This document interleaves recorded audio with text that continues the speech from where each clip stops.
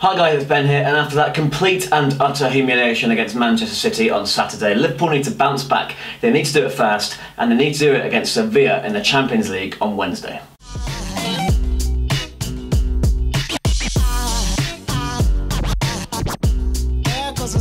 So the Reds have been beaten 5-0 by Man City. I've had a couple of days to get over it, to reflect, to think about the sort of repercussions, how we can bounce back. And there kind of seems to be two camps. There kind of seems to be the, I don't mind too much, it's a freak, it doesn't really happen that often. Liverpool don't go to these places and get whacked. The red card changed it. You know, we're missing some key players, it is what it is. There's the other camp which is really, really panicking. We should have brought a defender in the summer. It's a disgrace. Klopp got it all wrong tactically. The substitutions were wrong. The mentality of the team's wrong from top to bottom. We're never going to finish in top four. And as kind of always, the correct way is to be in the middle ground there, I think, and that's kind of where I sit. Yes, I'm distraught that we got beat 5-0. Nobody wants to do that, especially against a rival, especially against Man City, who we're not exactly fond of. But then again, yeah, it's not an orthodox situation. You don't often get such a strange red card, or a red card in which you feel so aggrieved and surprised by, especially if it's your best player, someone who's never been sent off for Liverpool before. So yeah, it's a freak game. You know, we didn't have Coutinho still, and not to make excuses, but you know, MacLeod in defence. Man City absolutely on top of their game against 10 men for over half of the game. You know, again, if there's a team that you don't want to be with 10 men against, it is them. But then again, it's a disgrace that we folded like that, and it was a dreadful performance, especially from all the defenders. Doesn't fill me with much hope. Alexander-Arnold played poorly. Matip and Klavan obviously didn't play well. A lot of critics for Henderson and Wijnaldum and Chan. The forwards didn't take their chances. So just a real bad day at the office. Whether we should read too much into it, I don't know. I think we're gonna be very, very keen to avenge that. It goes without saying, of course, but I think Sevilla aren't going to know what hit them on Wednesday. We know what we're like at home so far this season. Against Hoffenheim, we were absolutely scintillating. Against Arsenal, likewise. So we're going to have the bit between our teeth here. We're going to have to really cheer the fans up. Guys like Mohamed Salah wants to put that behind him. He didn't have the best day. Mane, of all people, of course, he's not going to be playing for the next 3 league games or the next 3 domestic games unless the ban gets reduced. So he's definitely going to be in action, I would imagine, against Sevilla. A lot of other players are going to want to revenge that nightmare display. Whether all of them are going to get the chance to, I don't know. This is also, of course, it's revenge on Sevilla, much needed. I mean, they were the ones that, you know, stopped us playing in the Champions League last year. We meet them in it this year. They've had a lot of changes too. They've brought in the likes of Nolito, Jesus Navas, Jonathan Gies, who I think was someone that a lot of Liverpool fans wanted us to sign. Lewis Muriel as well. So they got a decent little squad. They're going to do well this season, Sevilla, and they probably are going to be up there with us in this group.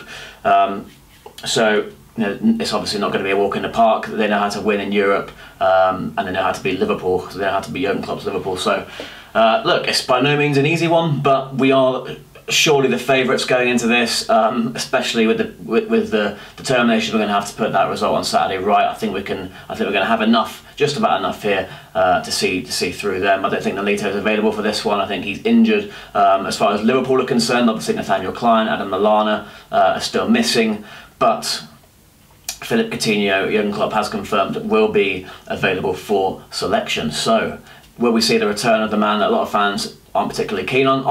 I'm just going to be absolutely chuffed to see him back.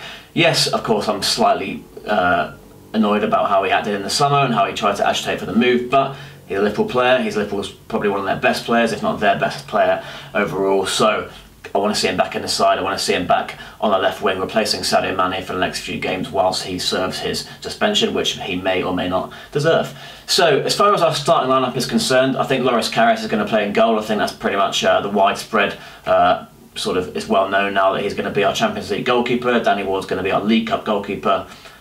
Some people get annoyed about this sort of stuff. Doesn't bother me, to be honest with you. I'd rather in the latter stages that Simon Mignolet took his place back, but if Klopp wants to give Karius another chance to prove himself, then so be it. Besides that, I think Joe Gomez will come back in at right back. I'm at the point where I want to see him partner Matip at centre back, just to give it a go. You can't get any worse than MacLeod. Dejan Lovren's not started the season brilliantly. Why not give Joe Gomez a chance in his preferred position? See if he can strike up a partnership with John Matip, who isn't by any means perfect himself. But I think Gomez will come in at right back for this one. I think Matip will partner Dejan Lovren, who will come back in. He obviously had to be rested after the international break. No excuse for him not to play this time. And I think Andrew Robertson will get a nod at left back. Hasn't played in a while. Why not give him a go? He's played well in his only Liverpool appearance so far. Deserves to be playing in the Champions League for us. In midfield, now this is where it might get a bit difficult. I think Emre Can will keep his place. I think Henderson will have a rest. And I think with Can in midfield will be Alex Oxlade-Chamberlain getting his first start in the middle of the park for Liverpool, is where he wants to play. I don't see any reason why he shouldn't play here, especially if Klopp rotates the squad. It looks like he likes to. And I think James Milner might partner him there, with Can being the number 6, with Milner and Oxlade-Chamberlain pushing forward. And then front 3, I think we're going to go with Mohamed Salah, Sadio Mane, and I think Daniel Sturridge will get the nod up front, just to change it up a bit. Why not? Firmino will play on Saturday, and then we should look to bring in Solanke for the League Cup. So that's my 11, and I think that 11 is better than Sevilla's 11. I think that will be enough to see them off. By no means a walk in the park.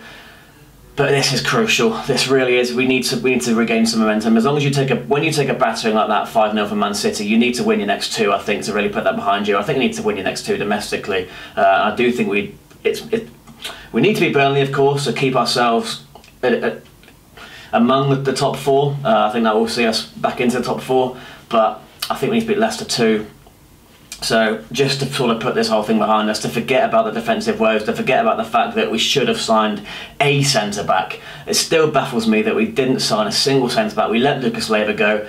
I knew Mohamed Sakho's career was over at Liverpool, but we let him go too, and you know, I'd have rather kept him. It's something that I've sort of dismissed for a long time, but I'd have rather kept him than end up with Ragnar Klavan as our 3rd choice. You see the likes of Harry Maguire, who I wasn't enthralled about us being linked with, but that was obviously when I thought we were linked with Van Dijk as well. So if you'd have asked me a couple of weeks ago would I have taken Maguire or nobody, of course I'd have said Maguire. Obviously he joined Leicester early on in the summer, but the same goes for quite a lot of other players. I mean, Michael Keane, I don't really want to be jealous of an Everton signing, and I don't think Michael Keane is necessarily the answer, but he's better than what we've got in terms of Ragnar Klavan. Is he better than Lovren? Ugh, probably isn't much in it. But there are a lot of centre-backs. I mean, Johnny Evans was another one that was linked to the likes of Arsenal, Man City. Should we have signed him? Maybe. But look, we go into this game with a back 4 that we've got. That's how it is. I mean, my score prediction, I think we're going to win this game 2-1. I think it's not going to be easy, but I think we'll have enough. I think we're going to come out of the blocks really, really fast. We need to. These guys, I just want to put Saturday behind them. So I'm going to go for a 2-1 win. I'm going to pick Mane and Salah to both score. Leave a comment with your predictions for this game. I'm kind of half nervous and half just anxious to get it over with, get it here, get the City game behind us, as I keep saying. Leave a comment with your score predictions. Hope you enjoyed the video, guys. Please do subscribe to my channel for more of this sort of stuff. Drop a like, share the video for me, and follow my other socials too. It's Ben Might Say on Twitter, Instagram, Snapchat and Facebook. See you next time.